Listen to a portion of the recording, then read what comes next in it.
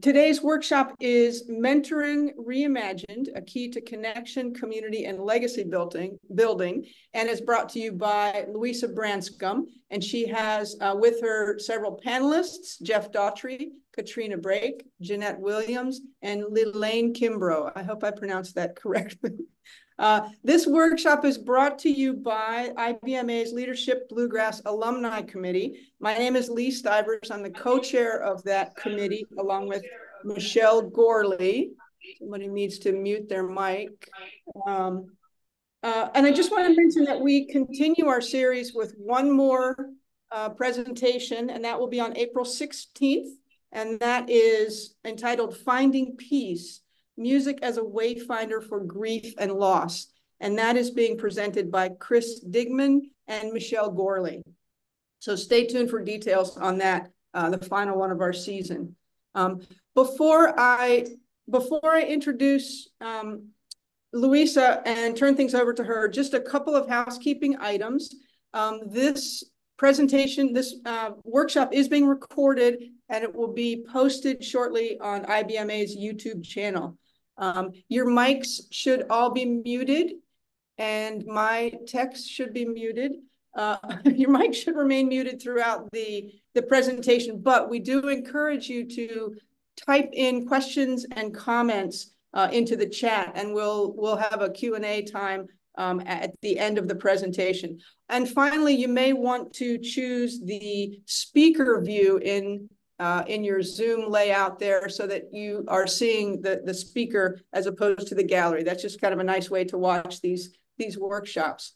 So let me just introduce Louisa. Louisa Branscomb is the founder and director of Woodsong Songwriter Retreats, which is currently in its 34th year. She received the IBMA Distinguished Achievement Award for furthering bluegrass through pioneering work in community building, songwriting, and advocacy for women and songwriters. She's received awards from the American Psychological Association, the Georgia Psychological Association, the Alabama Bluegrass Hall of Fame, Georgia Country Music Hall of Fame. She won an award for Song of the Year, several Song of the Year awards, and is a founding member of IBMA's Songwriter Committee.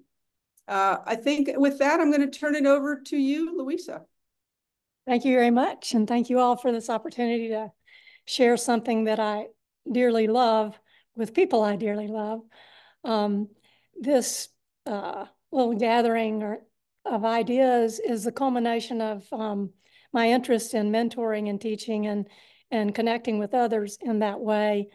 And the pivotal point was when Alison Krauss recorded Steel Rails, and I felt like I had that pinnacle moment that all songwriters aspire to, and we aren't always so lucky, and I was very lucky. And I thought at that moment that I wanted to pay it forward, and I thought the best way to do that was to create something or think about something that wasn't there when I was playing. I wanted to fill that hole. So in the 70s and 80s, I rarely saw people I would identify as like me. Mentoring was not a thing. And of course, we didn't have media, social media.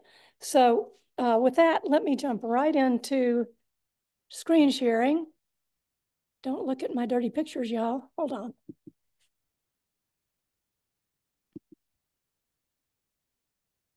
Okay. So let looks good, Louisa. Let me do full screen. And we'll be ready to rock and roll. Okay. I'm going to let the slides do the talking here.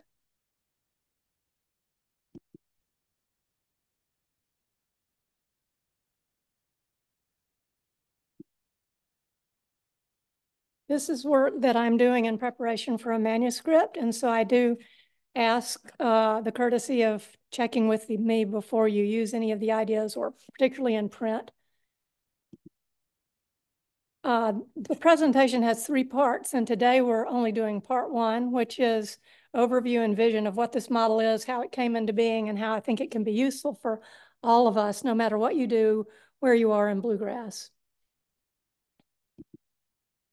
So in the beginning, in terms of our loves and passions, we start out as a blank slate. And then gradually, along our journey, we discover our passions, which could be any of these things or many more things. And if we're lucky, one of those is bluegrass.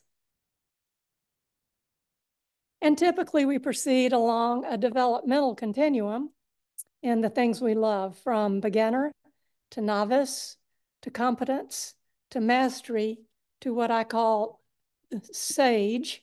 And sage is generally an elder, but it could also be someone of any age who has really developed such proficiency and understanding of their unique gifts that they can offer.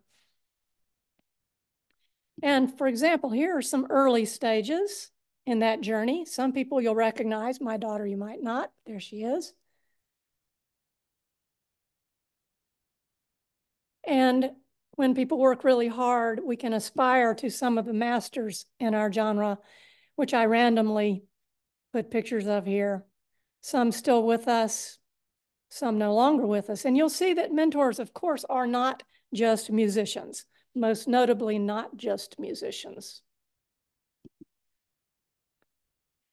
So we have those typical passages in the journey, but there is one more that usually isn't talked about, that I'm here to talk about. And what that means is, beyond our learning, we can pass on our passions to others. And we can do it in all these ways: informal exchange, hanging out behind the stage, formal teaching, classroom, workshops, all kinds, media, and apprenticeships, but also through what we call mentoring. And mentoring is a hot topic right now, worthy of my wonderful artwork. And the reason it's a hot topic, I think, and a very, very important topic, I think one of the most important things we should even be thinking about right now, is because we have the first large cohort of youngsters in bluegrass. The baby boomers are now the senior members of the field, and there are many more of us. We have a bigger level in the pyramid in this new generation. And so we have a chance to leave a lot of knowledge. Second, new influences in bluegrass have extended beyond the previous scope of the genre and the previous historical narrative. And this gives us a chance to preserve both tradition and creativity through mentoring. Third, the need to recognize, include, and preserve all the diverse voices in the historical narrative. And I'm paraphrasing from the words of Michelle Conchison in a recent LBG dialogue. I think this is such a beautiful way of saying it: all verses in the historical narrative of bluegrass. And lastly, the chance to preserve the gifts of the masters, elders, and sages of our time. In other words, I believe we have certainly a genre imperative, if not a moral imperative, to preserve the legacy of, I gotta move you guys where I can read my whole slide.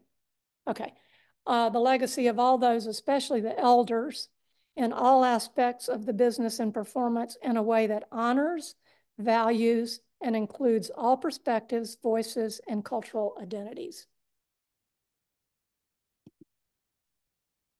But alas, all traditional definitions and models of teaching, apprenticing, coaching, and mentoring, if you look them up, are defined hierarchically between an expert and a recipient.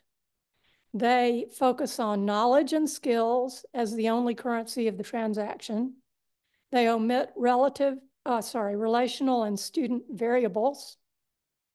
And they define the interaction as a one-way street, non-parallel, teacher to student, and they do not acknowledge values as part of what makes the transaction work, such as community, diversity, and the value of minority voices. So I feel like we need a new consensual definition of mentoring and approach that is based on research and systematic analysis of effective mentoring methods. I mean, certainly we can all do mentoring, and we can do it spontaneously at any time. But I think it's also helpful to have some consensual agreement on what it means and how we can reproduce it in effective ways. So the scientific side is it needs to be replicable, reliable, and flexible. And I think it's helpful to clarify mentoring and reflect in a way that reflects the current goals and values of the genre and serves our ideals of connection, inclusivity, and legacy leaving, and helps extend the knowledge, belonging, and purpose to others through those it reaches. And so we can promote a collective narrative. In other words, again, amazing artwork.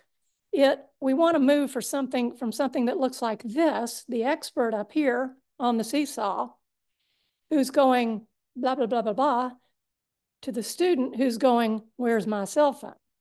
To something that looks like this.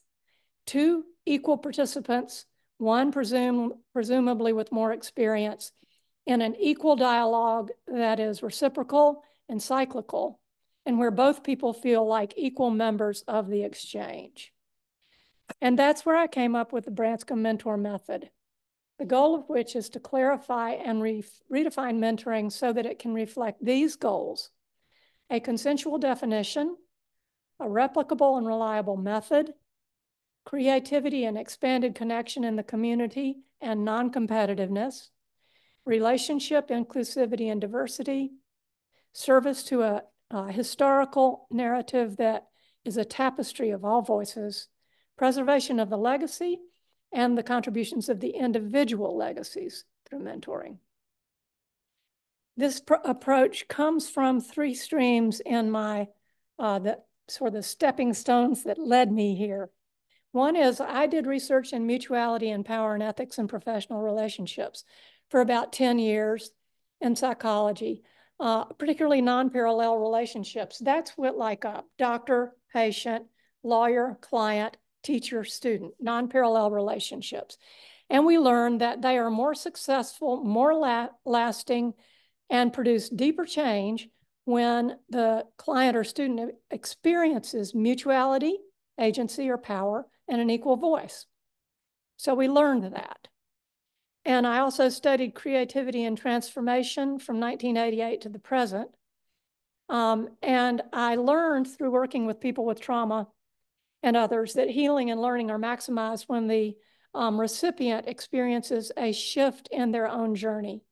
Okay, so I can say, well, I learned how to rhyme in the song, or I can say that experience moved me to a different level as a creative artist. Those are two different things. And three, I have analyzed feedback forms, which, being a little scientist, I have been collecting from 1989 to the present. So that's about 800 students, 80% return, approximately 600 feedback forms. And in all of those feedback forms, it was striking to me that no one talked about didactic knowledge. No one talked about the facts they learned. No one talked about how to rhyme or anything like that, or even how to have the best song. They talked about these factors we've been talking about up here: community, mutuality, agency. I'm also informed by my own experiences in Bluegrass, which in the 70s typically looked like this. Not that it isn't great to be surrounded by Jerry Douglas and Ricky Skaggs, and I think that's Darrell Wolfe, but I didn't see mentors or people who I could identify with, who I could reach out to, or who reached out to me as a woman playing the banjo and fronting a band and writing songs in those days. Here are the highlights of this method: mutuality and reciprocity. It's person-focused rather than competitive. You don't get grades. It values individual contribution and diverse voices, balanced engagement, equal voice of the participant, experiential learning, sustainability, it's open-ended, non-cognitive factors in success, and responsibility to build community during and after the mentoring. So it's part of the mentoring to foster this sense that that person has something valuable to go ahead and do and take back to the community. Just like we teach in Leadership Bluegrass, it isn't what you know, it's what you do with what you know. Or as Jean Houston said, what do you do after your resurrection? You take it back to the community. And you can do this from any point in your journey. You don't have to be a sage.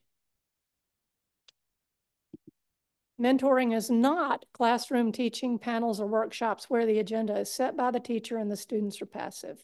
Although these are valuable forms of learning that can be enhanced by incorporating these values and principles. And mentoring relationships can grow out of all these settings. Mentoring is any interaction between someone with more experience and a mentee, which I call a participant because it's equal, in which the agenda and goals are set by the participant or both. The focus is on the participant and who they are, their personhood. What's important to you right now? What's going on? Did you just lose your mother? And goals that are relevant to their unique personal journey, and the participant has an equal voice. Now, where does it happen? Experiential retreats and workshops are ideal, planned meetings, or spontaneous exchanges anywhere. Coffee house, checkout lane. And the principles of this mentor method can enhance mentoring and promote these values for both sides. And anytime you mentor,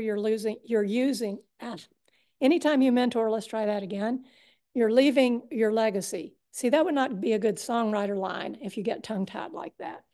But the part leaving your legacy, that's good. Okay, so the takeaway, pass on your passions by mentoring. And we can strive toward a community that reflects compassion and mindfulness about including all voices and all talent levels. Because what we do today is the legacy of tomorrow. We're creating legacy right this minute. And the whole point is we're all just walking each other home. And here are a few scenes from the Woodsong workshops where we do mentoring here and also with individuals out of the workshops. Spontaneous gatherings. Here's Paul Simon's accordion player. He happened to be at the restaurant. So what did we do? Guys, what do we do in Bluegrass? We jam.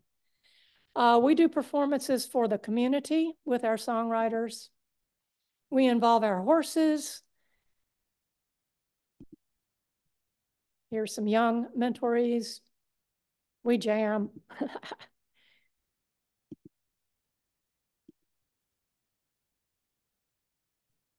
Oldest mentoree so far, oldest participant is my dad. He was 89. He was also my first mentor. And he wrote a great song about Mom who had died. And I just want to acknowledge this.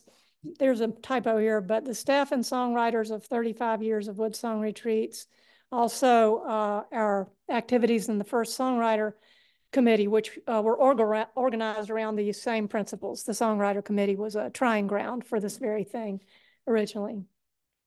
And also the Black blues players in a dark bar in Birmingham in 1964 in the middle of the riots, who shared their legacy with a skinny white 12-year-old girl and her dad and showed the meaning of inclusive and what music is all about.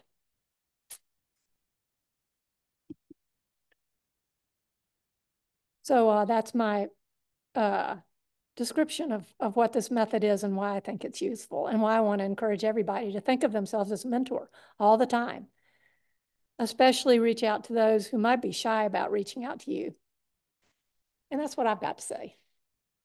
I just want to also say, Lee, should I say a little bit about my panelists? Or would you like to? No, why don't you go ahead and introduce your panelists and get that discussion going? And while that's happening, again, folks, we encourage you to type in comments, questions, or whatever into the chat, and we'll get to those. Okay, yeah. They're all scattered out, but here's Jeff Dougherty. And Jeff has attended the workshop recently and is a mandolin player and plays with Mike Mitchell's band right now, but a lot of folks. And has done a whole lot to represent bluegrass in international settings. And I'm going to ask each of you, I think, or maybe just as we go, Jeff, can you say a few sentences about what mentoring means to you or anything inspired by you from this presentation?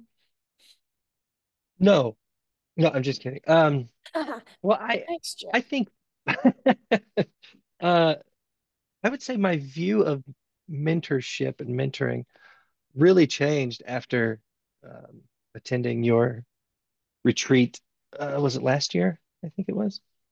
Because it always has been, that hierarchy. Um, it, I never felt equal to a mentor until then. And it's always been extremely important to me, to further my knowledge either by, the classroom setting or just speaking to someone more experienced, um, which is a lot of people. Um, so this, yeah, thank you, Louisa, for showing me personally that it can be, equal. And that has totally changed every workshop that I've given, every lesson that I, have the opportunity to do. I'm no longer, the know-it-all, because I learned just as much from the participant as I hope they get from me. Well, you're so articulate about those things, and thank you. And I think you highlighted something else, which is mentors. True mentors are always growing. It's a vanishing point what we're aiming towards. So thank you, Jeff, and we'll come back to more discussion.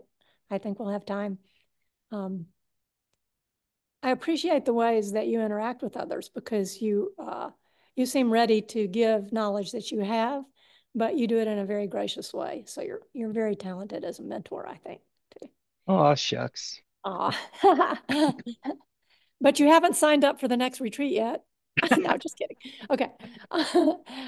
Jeanette's next on my screen, and so honored that Jeanette has been on the staff of Woodsong Retreats for at least 10 years, and as one of my close friends, she brings so much in terms of her gracious mutual approach to people she touches and interacts with her particular places. She's a sage, and that would include singing, fronting bands, understanding songs, writing songs, producing songs, and bringing people into bluegrass. MCing, she's also very good at that. She's been playing bluegrass a long time and won quite a few honors as a vocalist as well as a songwriter. And I'm just thinking, Jeanette, what would you like to kind of add on to where we are here in the conversation? Well, first, I'd like to say thank you for inviting me to be on the Zoom call today. I really appreciate being included, and I really appreciate your whole outline of your whole process. As you said, I've been doing this for Johnny and I have been touring over 33 years, and I have been so fortunate and feel blessed to have met many, many of my heroes in the music. And I think probably this is the only music, well, it's the only music that I've ever been really active in, but the people that I have met that I have looked up to have generally been very gracious in sharing their knowledge and helping. So I just want to pass that along. I think it's a great model. And I've never, until we started working with you on your workshops, we never really considered it as mentoring. It was just what you did. You just, if there's someone who has a question, you answer the question, or you have a conversation, or you ask the question. And most of the time, the people would help you.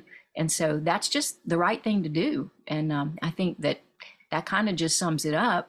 And we all help each other. You were all walking each other home, as you said. So it's a really great model. And as Jeff said, I know that you bring us on as staff, but we learn as much from the participants as they do from us. So it is a back and forth exchange, which I think is a great model. Yeah, I want to highlight that last part, and that we learn as much from the participants. A lot of songwriter workshops, and this could be any part of the profession, any profession, say you got to be at this level, and there's a lot of emphasis on, the level that you're at for that workshop, whatever level it is. And I purposefully solicit and have people at all different levels because I find that it's just amazing how fresh and accurate and right on the perception of a student or a mentoree or participant, in our case, can be. They will hit the nose on the head, you know, when they hear a song in ways that some of us, we got all this piled up knowledge, can't do. So it has taught me to keep my ears open to everyone all the time and what they have to say. Thanks, Jeanette. Okay, so I'm going to roll down here to Leah Lane. Leah has, let's see, she's an outstanding songwriter who is too loaded down with children, grandchildren, and work and all kinds of things, perhaps to go out and be leading a band, but she's been such a stellar and valuable part of our workshops because of her ability to capture not only what relationships are about in the workshops and be a part of that, but the heart of songwriting and the heart of anything. And I think that's how I'd introduce you, Leah. And what would you like to jump in and say? Well, I thank you for asking me to do this. I'm definitely a fish out of water. The first workshop I attended was about 8 years ago. I think we decided, my sister, Kat Brake, who's on the panel, took me to the workshop, and I had never written a song. I had written poems as a release. That's how I got things off my mind to calm myself down. And Katrina said, Katrina was a musician. She said, let's go do something with it. So we went to the workshop. I knew Louisa was an award-winning songwriter. I didn't know she was an award-winning psychologist. I was at a dark place when I went there. Louisa and Johnny and Jeanette all worked with us on a level I had never experienced. Like she said, it was parallel. They became our friends, our mentors. They helped us. I took away from the workshop from Louisa that it was much better to write a song about burning my house down than it was to actually burn my house down. And in trying to write those songs, several months after we went to the first workshop, Johnny and Jeanette were in Tampa at the State Fair performing, and Johnny met us in a back room over under the stands at the fairgrounds and helped me work on a song that I had started at the workshop. So we learned right then that they cared about us so much more than just the time at that workshop. And they've helped us do so many things. And we just taken away so many friendships and life lessons learned from all of them. And it's part of the best things of our lives right now, I think.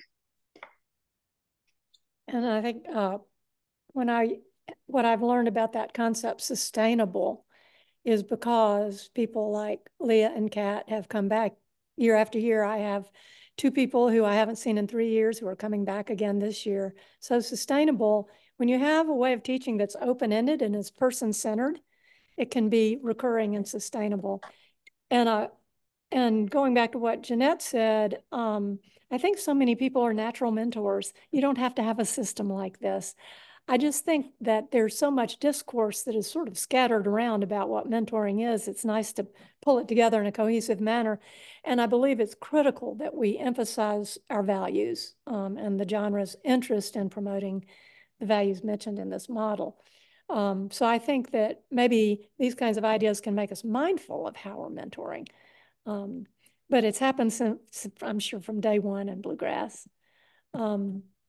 Leah, I'm so glad you haven't burned your house down, and I'm glad we got that song finished just in time.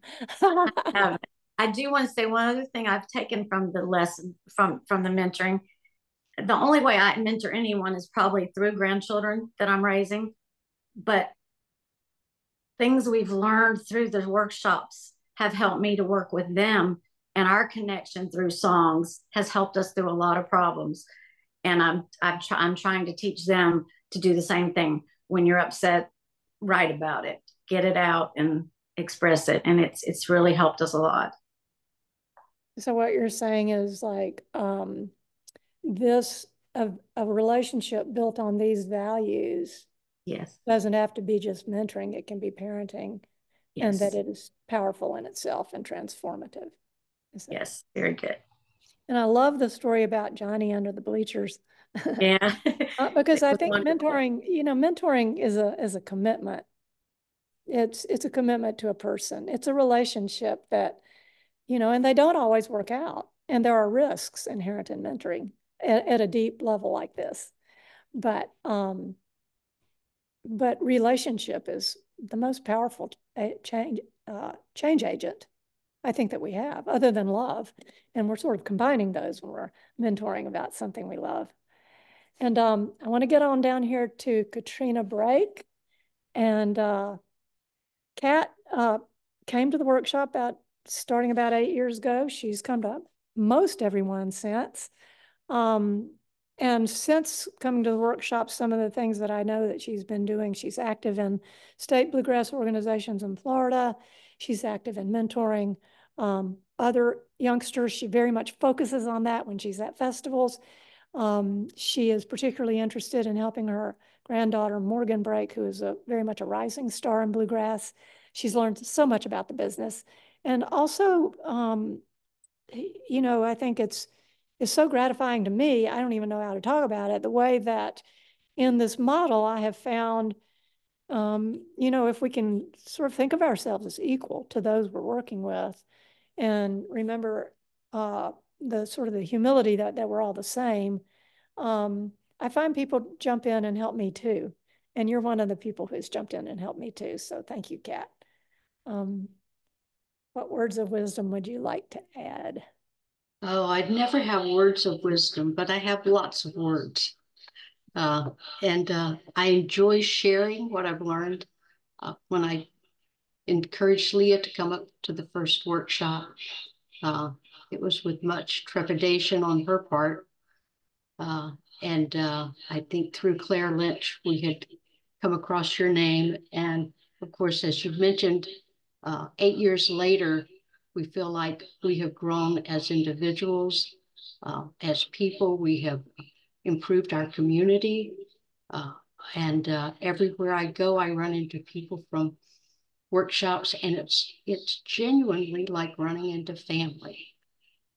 And I think there are a lot of things, the organizations I've participated in, where you don't have that sense of community that you've created through these workshops. And I have always been excited to learn new things and to share what I learn. And most of what I guess we're talking about mentoring here, to me, it's just a sharing of what you know. I find so many opportunities to do that, whether it's someone sitting next to me at a festival, or someone who calls me who has a young artist and they say, hey, I know Morgan put out an EP and I've got these questions. First thing I do is say, go find someone who knows a lot about it. But then this is what I know. This was my experience. And all our experiences are different. So my answer may not be the best for another person, but I can share that experience with them. And then they can take that along with learning from other people and decide their best course, because it's not the same path for everyone. Each path is different. Yeah, I think that's beautifully said. And I want to ask you guys, since y'all are my quality control, does the mission or does the workshop successfully get across that you have a job to take what you've learned back to the community, or take back to the community your talents? Does it? I feel that's such an important part. And that's where we make legacy leaving an active verb. Is it there? Should I pound that in a little more? You guys are. Is it coming across? Is it the service ethic or the network ethic, and that the workshop doesn't end when the workshop ends? I think that comes across very well. I mean, it was, like a light switch. I instantly wanted more students to connect with on a deeper level. I wanted to write with more, not as seasoned writer. Um, I think you're doing a great job at portraying that, at least for myself. Malvina says it's coming in loud and strong. Thank you, Mal. Also want to acknowledge Nancy Posey, who's here and who is very active as a bluegrass writer and songwriter, and just completed a dissertation that's very much focused on mentoring. So she's definitely my quality control, but see, she's got her mic off, so she can't. We talk about these things a lot. And I particularly love talking about mentoring moments. And, if we were a group where we could all jump in right here, I'd love that, to hear some of people's mentoring moments. But since we're don't have mics for everyone, just to maybe you guys on the panel highlight some of those that have happened to you. I mean, it could be 10 minutes. It could be you notice someone is not quite able to be in the center of the jam, right? It could be someone who is new at IBMA. It could be going to a school and looking for kids who might want to learn to play through one of our school programs. Mentoring is really an attitude, I think. I feel it's helpful to articulate it more clearly, since it's sort of a rambling discussion these days, which was my goal, was to do that. But it's really an attitude. I think it's an attitude of sharing. It's an attitude of listening. And the research in the non-parallel relationships is very big on showing that when people feel listened to, there's better outcomes in the interaction, in the work that's being focused on, and in terms of satisfaction on both sides. So I think the attitude, mentoring is an attitude. And it's also, this model, I think, inspires me to keep working on myself as a mentor, because I think we can always all work on, how can I be even clearer in the way I listen to each person as an individual? What are the screens that are keeping me from listening to this person as an individual? What are my biases? Am I doing anything about them? And, always aspiring to be good examples, good role models, and good teachers. And then I'll say one other thing about, the third set of life. So you got your first set and your second set. Your first set's your beginnings. Your second set's, you're doing your career. Your third set is what's happening to all us baby boomers. That is, what do we do in the last third of our life? And I feel this is just such an extraordinary, wonderful tool or approach or thing we can focus on, is legacy. I think we all can leave a legacy. We all have something to leave. And so this model is kind of one way of thinking about how to do that. And it's a win-win, right? Because when you leave what you know, and you know something, everybody knows something, everybody's been particularly interested in something, and they know more than lots of people about that, no matter the age and no matter what your awards or your status, anything like that. And, so I think you shouldn't sell yourself. I see Annie nodding to a lot of this, Annie Beach. You shouldn't sell yourself short on that you can be a mentor. And one way we do that at Woodsong is, we have a lot of activities where everybody is encouraged to speak up. And you can't put yourself down, because if you do, I throw this sock monkey on the floor and it makes a loud, horrible noise. And so it's about recognizing that you have some value. I mean, I felt like an imposter even coming on today. So we're always working with those little Grinches on our shoulders. But we encourage everybody to speak out. Everybody has an opinion about that song. And pretty soon, by the end of the second day, everybody's jumping in like they've been critiquing songs forever, and they have great things to offer. And besides, remember, people on the radio, or, when you perform, they're not expert songwriters. They're there to have an enjoyable experience. So having people who are not haven't, they're earlier on the continuum of learning, those perspectives are very, very valuable and fresh. What other thoughts are coming to mind? I don't want to structure you guys. You guys got to do some of the work yourself. What other thoughts or memories? Oh, sorry. Questions? Well, let me feed you a question here from the chat. Someone asked about what things might be different or at least special in mentoring in music generally and bluegrass specifically.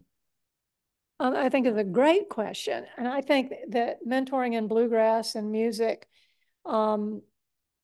it's like a magic thread because it takes place in many different environments. And the events are made up of all different kinds of people.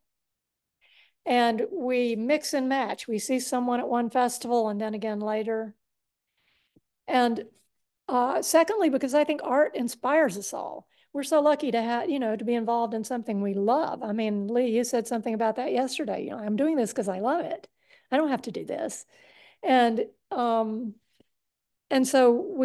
when you're inspired and when you're passionate, that's when you ought to, have those mentor moments or think of yourself as a mentor. And so that's the art that we do. So that's two things. And I'm not sure I'm hitting the nail on the head, but or as I said earlier, hitting the nose on the head. And so I think it's the nature of the sustainability of the community, the mix and match, and the fact that as a genre, we are dedicated to certain things that make up our music. And we're all here to promote those things. And by that, I mean the traditional things and the more creative things. And so I think mentoring is a way to sort of channel and focus all of those sort of intentions and possibilities in music. And also I think because we're multi-generational, so I remember sitting down with Shannon Slaughter's daughter because she said she wanted to learn to write a song. We were at an Alabama, I guess it was the Alabama Hall of Fame thing. And she sat down on a guitar case and we wrote a song. And I just said, well, so what's going on with you? And then help her pick out the hook and a few ideas and got a song. So mentoring, the reason mentoring in this framework is transformative is because you are inviting the person to sort of descend down on the vertical continuum into what's really important with them and then channel that into their work, whether it's mixing or recording or writing, what their work is. And these are the things that I think help promote that. These elements in this model, I think, help promote that someone feels comfortable enough to really drop down into the little wellspring. Every river starts with a spring bubbling up in the ground. And if you can get down to that level with someone, if you're doing your best to listen and be appreciative of who that person is, it comes across. And I think it promotes more of what Leah typically talks about transformation. A person is really moved. They don't just learn something. That's what mentoring is. Someone else asked about expanding on the idea of risks of mentoring. I think that's partly what you're talking about here already, and that kind of hit a note with me because in my work as a teacher in my profession, I found it became much harder when you bring the student, the participant up to your same level. Suddenly your job gets harder. It's a tremendously important topic, and it's part of my sort of, when I do all three parts of this, it's part of the next part. But let me say something about that, my observations about that, and y'all might have others. Anytime you deepen a relationship, you deepen the potential for hurt in that relationship. We're not just deepening the potential for positive transformation. So I think it does take some mindfulness about the power that we have with the other person and the importance of this kind of context, this kind of environment we're talking about. And maybe for me, it's always a lesson in sort of giving up my power, if that makes sense. That is when I find there is less risk that there will be a painful interaction or misunderstanding. I also try to practice active listening, that there's a lot of back and forth. I can certainly get on a soapbox. Everybody here from Woodsong knows that. But when I sit down to focus and listen, I think as long as I'm really listening to that person and what they have to say and asking a lot of questions, is this what you mean? Where do you want to go in your life? How do you feel about where you're at right now? And keeping it focused on that person, there's less risk that the power I have as the more experienced person in the transaction. I mean, we have to be aware of that first. We have to be aware we have more power. And that's some of my research is when you have more power, what are the kinds of things that can be hurtful in a non-parallel relationship? And so the risks are that there is a misunderstanding or the relationship takes a turn.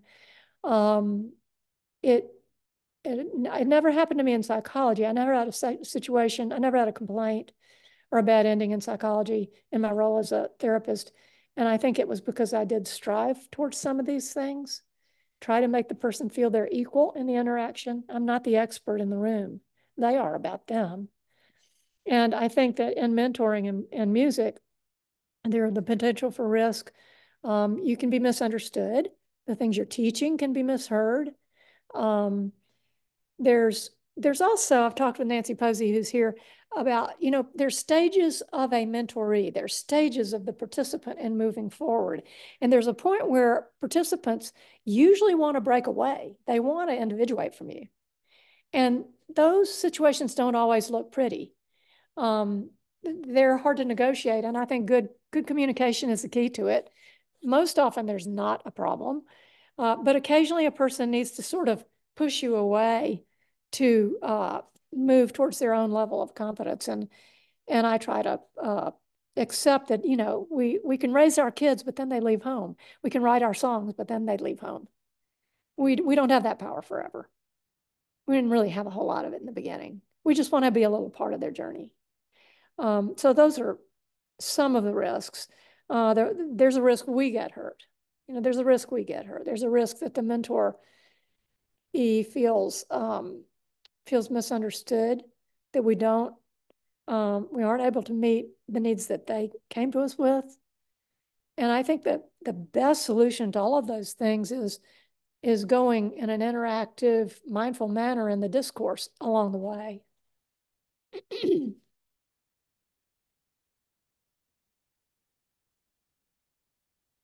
Let's see, I see something. You're also talking about the needs.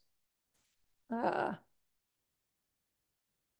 went away. Let's see. So he says you're also talking about the needs to set and recognize boundaries in a mentoring relationship. And then I'll link that with some other comments of, you can put a time frame on mentorship, or even just beginning, you think about who you want as a mentor and just go ask them, what do you have to lose? Yes. And you can say, can you help me in some way? What way works for you to the mentor? And because certainly we built in mentoring very consciously into the first iteration of the Songwriter Committee. And we did some of that online and some of that at IBMA. And so there's certainly many precedents for mentoring virtually. I've done a lot of that actually. And as well as the more spontaneous things we're talking about. I don't know if that person meant psychological boundaries. I avoid that word because in Bluegrass, I've tried to hide sort of the whole time that I'm a psychologist. Actually, today, I sort of feel like I'm coming out, but only because it's been so important and how I've formed this model. I'm trying to use everything I've learned along the way, and the two have now woven together, and I teach songwriting and mentor. So boundaries are important. You have to realize the relationship's always about them. It's not about you. They're going to take. They're there to take. Now, they will give. Mentors give so much through the transaction. But the agenda is for mentor is to take from you. That's the whole point. And so we have to have our own boundaries to protect ourselves with boundaries, around the time that we do it and when we do it. If you're doing it at a deeper level, really need to be conscious of where you're at. I don't particularly think it involves sharing a whole lot of your personal feelings and experiences. And I think it should be more focused on the other person. I think there's a place for sharing our own stories, like if I have a panel of the experts at a workshop, but I try to stay focused on the participant, the mentoree. And it doesn't shift, y'all. I mean, to me, it's just like a client relationship. We changed the transaction so that now I'm friends with Jeff. I'm friends with, Kat and Leah. We're definitely friends. But inside of me, I'll always be a mentor. Inside of me, I jumped into a consciousness where I'm the mentor, they're the mentoree. I'm always interested in how they're doing, where they're at in their lives with respect to music. It never goes away. I probably couldn't make it go away if I wanted to. So that does set me up to be hurt if somebody, they want to end the friendship or go off in another direction, or we have a disagreement, or it can happen. Not every mentor is a perfect match for every mentoree either. People mentor in all different kinds of styles. Well, do we have in the audience any more questions or comments? We've got a couple of comments that I want to touch on, but any other questions for Louisa or the panelists? Type them into the chat. While people are doing that, I want to. I wanted to say, Lee, if I can, we do have a workshop coming up. I almost forgot to mention it. A wood song workshop that's going to be taking place in Asheville in April. If anyone's interested or you want to send any of your songwriting students our way, they can come at any level. I have 2 student scholarships. So I'd love to have anybody who's interested in that. And Jeanette will be on the faculty. So yeah. Thanks, Lee. Okay.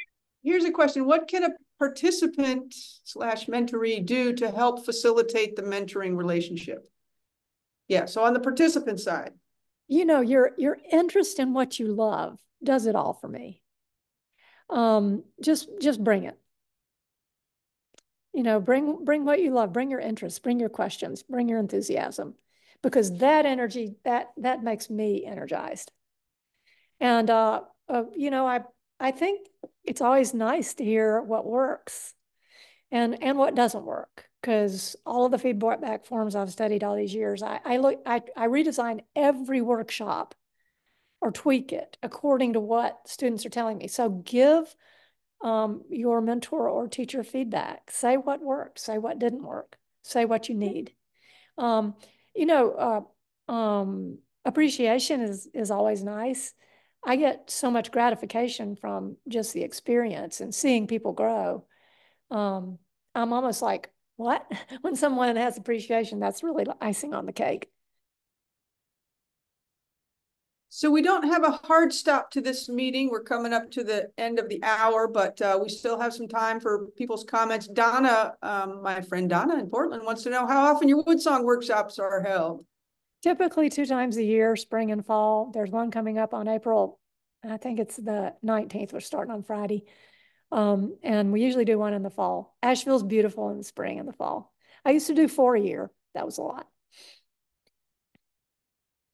Oh, but I do Zooms in between. And I also do ongoing mentorships through virtual means. A lot of times I like to meet with a person at least once, and I review their songs, and I learn a lot about where they're at, who they are. How can you teach somebody to write a song when you haven't even stopped to figure out who they are? This is mystifying to me. So I think starting with letting them talk, letting the person talk. I always start with that. Where are you at? What's happening with your interest in music? And if they care to share what's happening in your life, who do you want to be as an artist? It's very artist focused. It's not, here's what I have to teach you. The craft and all that we do that when we're critiquing the songs. And I also do, refresher courses and things like that. But mentoring is not that. Workshops that teach craft are not mentoring, in my opinion. That's just my view. how can people contact you for personal mentorship? Just my email is branscombmusic@gmail. I have a website, has my email on that. Facebook is a good way. And I have a private group for anyone interested in our activities. Our network probably has, hundreds of people in it. It's anywhere you go, IBMA, SURFA, SPIGMA, Bluegrass festivals, you run into Woodsong friends everywhere. And that's one of the great things about this model is it's about expanding and creating network, the spider effect. But it's sure great to see friends that you've had this particular connection with anywhere. I put your email in the chat as well. We have lots of comments, Louisa, just thanking you for what, the message that you're bringing to us and the way you're presenting it. But there's Debbie Hall writes this, and I want to make sure we read this out. Louisa, we've never met. However, your transparency is phenomenal. We as an audience see your soul in your eyes and kind and thoughtful words. No wonder you are all mentors. So inspiring. Goodness. Thank you. So any other further thoughts from you or from our panelists? Well, I want to say something about Debbie's comment. Was it Debbie? Yes. Transparency. The older we get, it seems like we tend to cloak ourselves in defenses and protection, and our mask about who we are, and our masks are these masks that we wear. We want to be seen as this or seen as that. We want to please this person or that person. And it's so ironic because as a psychologist, I learned what worked was more transparency. Now, that's not the same thing as I focus on me, you understand. It's I come into it with an open heart and meet someone in that place. And the things I try to do with an open heart. And I think that's just a brilliant way of putting it. I want to just thank her for using those words. Because people are more comfortable when they feel like you're being transparent. And it's okay, by the way, and it helps some of the risky situations to be able to say, hey, you seem really like I'm not doing what you want right now. Let's figure out. Or, I'm really, I am so blessed to be with you in this moment. I mean, transparency of all kinds, taking off the masks. Hey, in the third act, the third set, that's what we do. We take off all these masks that we've been putting on all our lives. See, if we're lucky, we get down to something like our face.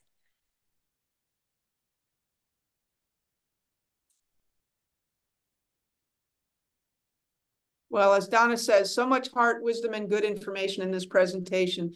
Thank you, Louisa and panel members. Thank you.